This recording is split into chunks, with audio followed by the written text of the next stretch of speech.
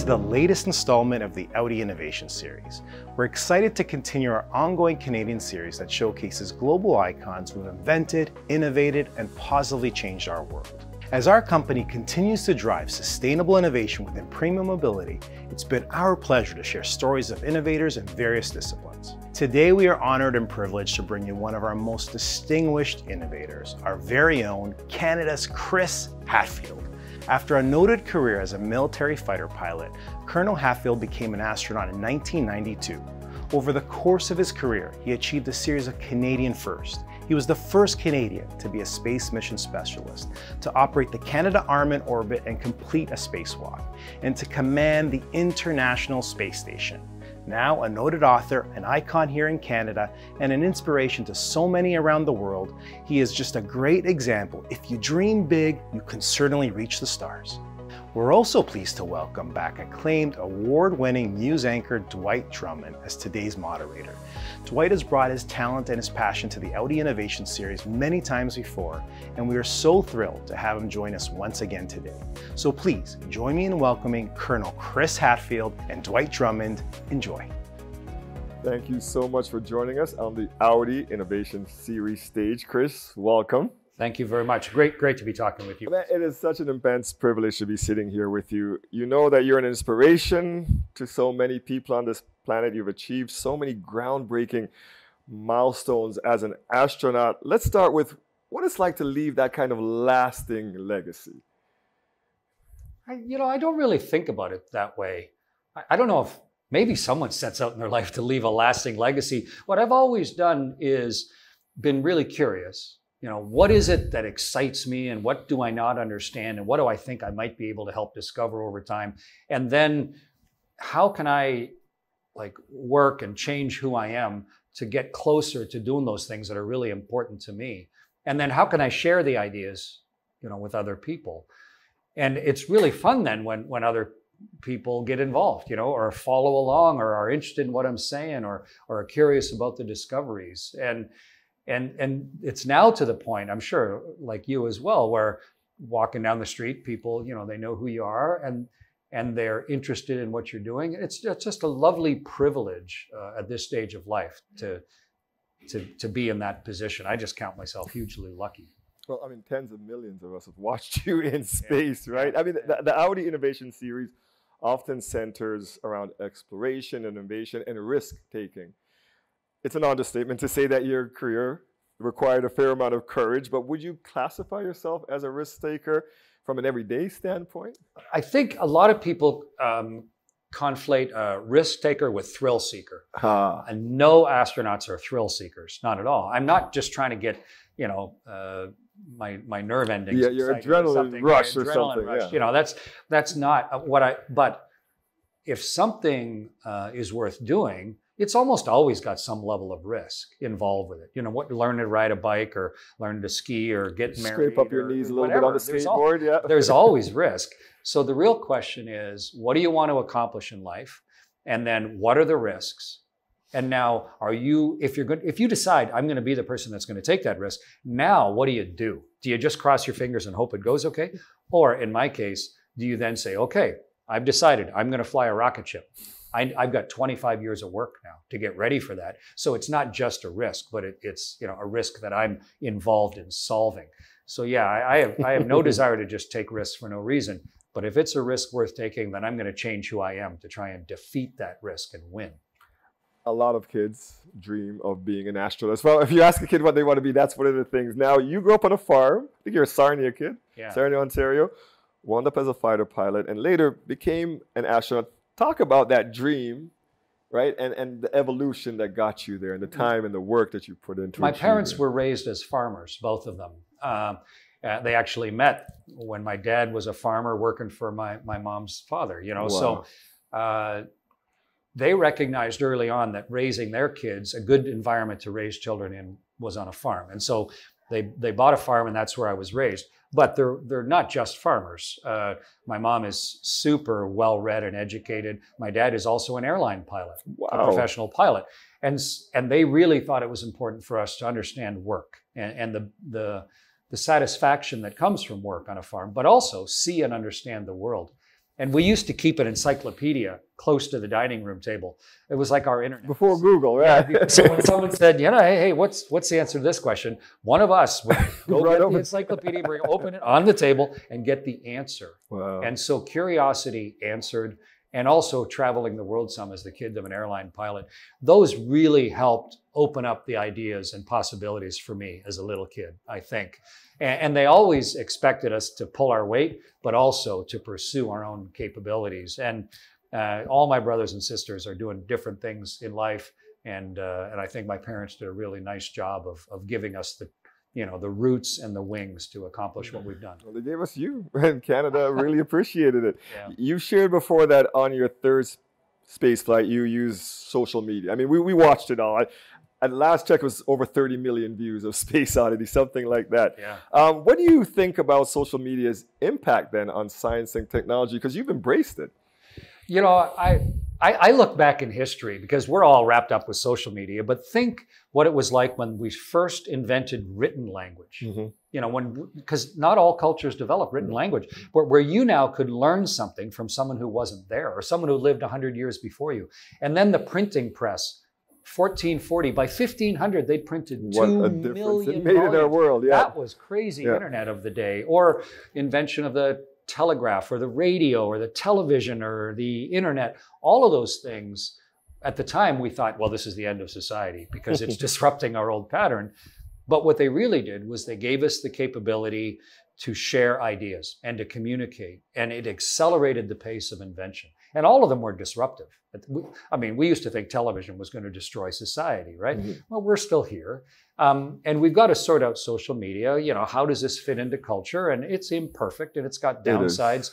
But the sharing of ideas, the accelerated nature with which then we can educate ourselves and then invent things, that's going at a pace we've never seen before. And we need it. We got big problems to solve, and we got a lot of people to try and take care of. So yeah, you can focus on the negative. You can just focus on the positive. I think we need to look at the whole thing and decide how can this fit into society in as productive way as possible, and not just despair because it's imperfect. You have used it productively, and we've enjoyed it. It was a lot of fun.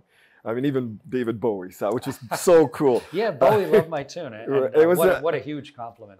The other compliment I would give you that you actually have a nice singing voice, which surprised some of us when you're up there in space. When you've excelled at so many things that you've put your hands on, from fighter pilot to author. And most people, they say, if you got that math brain, then you don't have the author brain. It's two kind of different disciplines. It's two different parts of the brain. Is there something about your personality then that allows you to excel in these different areas? Do you have advice for people who are pursuing multiple different paths, disciplines, etc.? There's an author, Robert Heinlein, a science fiction author, and he wrote this long diatribe at one point, but it ends with the fact that, hey, we're people. Specialization is for insects. As people, you should be able to change a diaper and drive a truck and start a fire and solve a problem and make a meal. And, you should be multifaceted. And I approach everything sort of the same way. And that is, whether it's flying a new complicated airplane or writing a book, and that is, what does success look like? What am I trying to accomplish? And then what skills don't I have to be able to do that thing? And let's start changing myself. And then try and learn the skills as best I can. And then maybe I'll discover, nope, this just isn't something that I have a good enough knack for, but maybe it is. Maybe if I get enough education and training and talk to the experts, maybe I can do a reasonable job, whether it's singing, a Bowie tune or writing a book or flying a spaceship. And so I just approach everything with that same pattern. And the thing that you always have the most control over is yourself. The thing that you can change the most is yourself. And it's really easy to drop into sort of a blame game of, oh, well, that's above my pay grade, or that's someone else's decision.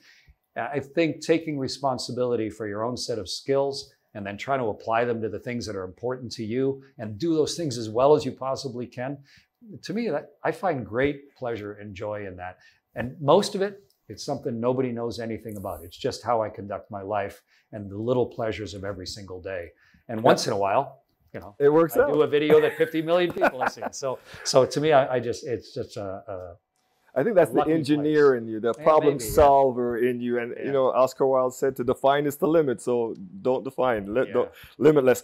What are you most excited for in the future of space travel and exploration? I think the thing that excites me the most is are we alone or not? Yes, and we don't know the answer. You know, people think they say UFOs, you know, and we're looking at other planets. We've seen 5,000 planets around other stars. The James Webb Telescope will actually be able to measure the atmosphere of planets that are around other stars.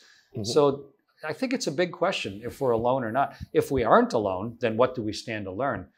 If we are alone, then we have a huge responsibility to not squander this shared intelligence and comprehension that we have and try and make sure we preserve it as long as we possibly can. So that's really exciting.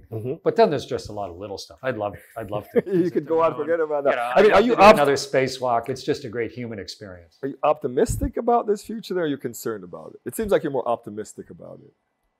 Well, I mean, pessimists, it's hard to get stuff done if you're just a critic. I mean, easiest job in the world as a critic, you don't actually have to do the work. To me, the optimists are the ones who can see a different future and are now going to try and do the work to make that future a reality. I don't know if that's optimism or pragmatism, but I'm also aware from my time in space of the finite nature of the world, but also the incredible ancient history of the world. 4.5 billion years, and it's still here. We've been here for a minute. When we say the world is ruined, that's kind of a self-importance thing. The world's not going anywhere. There's been life uninterrupted for 4 billion years on Earth. So life's not going anywhere. The real question is, how much responsibility do we want to shoulder for the quality of human life in a sustainable way? That's the job that's facing us. And that requires a lot of work, but also, I think, kind of a vision of the future that you could call optimistic, or you could just call necessary and realistic. That's the world I live in. 1 in 30 risk of catastrophic event for a space shuttle launch. For my first launch. You wonder why anybody would want to leave this planet with odds like that? I mean, how do you face odds like that? And what pushed you to face, and just the importance of this work you knew to humankind? Well, I knew a couple things when I was a kid. One was I was going to turn into something, you know, guaranteed. Yeah. So why not choose what I'm going to turn into? Don't just let life, you know, randomly kick me into some sort of job. Why not actually get involved? And number two, I'm eventually going to die. We all die. So get over that part and then try and match those two things together. What can I do in life that really accomplishes the stuff that's in my heart of heart? And how can I accept the fact that I'm eventually going to die, but not die in the short term, you know, pursuing the things that are important. So risk management becomes everything. And recognize, hey, flying a rocket ship with the odds of 1 in 38 of dying during ascent, we succeeded on STS-74. So everything worth doing, you know, has risk, and your job then is to try and turn much of your dreams into reality, but really, I think, taking responsibility for making those risks lower for you and hopefully everybody that follows behind you. You inspire a lot of people around the world. You inspire a lot of young people. Your story is one that Canadians are really proud of. Do you have any idols? Who inspires Commander? When I was a kid, I was inspired by imaginary people, you know, like Captain Kirk. Yes. You know, or you know, like I think we all love Captain Kirk, Superman, or whatever. Yes. You know, and then when I got a little older and realized the difference between fantasy and reality, I got inspired by some of the real standouts in civilization. You know, some of the amazing people, whoever, Leonardo da Vinci or Michelangelo or John Glenn or whoever you want to choose. But as I get older now, I realize every single person that I'm talking to, everyone, knows stuff that I don't know, even if they're 3 years old. And they have fought and won battles that I know nothing about. And as soon as you can, like if you and I had more chance to talk, I could really dig into some of the stuff that you've battled through that I don't know about, that I could really learn from, and I would really be impressed with. And so my heroes now are pretty much everybody I talk to. And the real question is, can we get to that part of their life that they're maybe not saying out loud that was truly heroic? I mean, that openness probably leads to some of your success, being open to information and others like that. Did traveling to outer space change your opinions or thoughts about anything core to your identity? Because we feel like being out there is just a life-changing experience. I think if they just plucked you out of that chair right now and stuck you in a rocket ship and then put you in space for a week and brought you back, it would radically change you because you didn't have any of the preparation. You didn't sort of ease into it. Whereas I decided to be an astronaut when I was 9, and I didn't fly, 26 years later, I had my first flight. And then I served as an astronaut for 21 years. So it was a whole lifetime evolution of change and increased awareness and learning from other people. And then I got to go experience it myself. So yeah, it definitely not just changed me, but it turned me into the adult that I am. It wasn't like I was just beaming along through the dark and suddenly, wham, I got a whole new, awareness of the universe. It's much more gradual and incremental than that. But I've been around the world 2,650 times, and you would have to be a stone to not have that give you a different and more informed perception of the reality of the world. What do you hope is the most meaningful and lasting part of your legacy as an astronaut? Oh, gosh. That's a big one. Yeah. Well, I took some risks and I did things, some from a Canadian perspective as the very first, like it's celebrated on the back of our $5 bill. I was, Canada's first spacewalker, only Canadian so far to command a spaceship. A lot of things I've done, I took risks because I thought this is going to be opening a door that then other people can go through it and then open doors that I could never get to.